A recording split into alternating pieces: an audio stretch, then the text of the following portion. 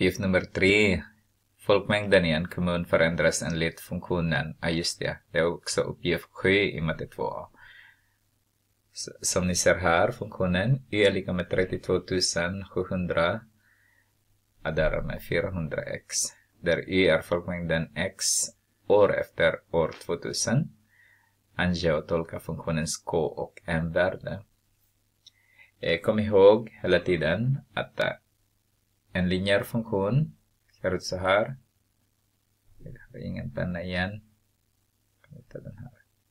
Y är lika med kx plus m. Så den som är utan x eller den heter ursprungsvärde är det m. Och sen vår k är hela tiden bredvid x.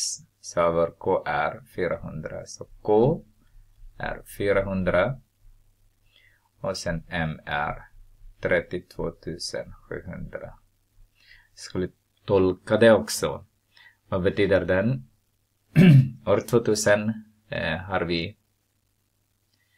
har den kommunen 32 700 invånare. Och den skulle öka ju.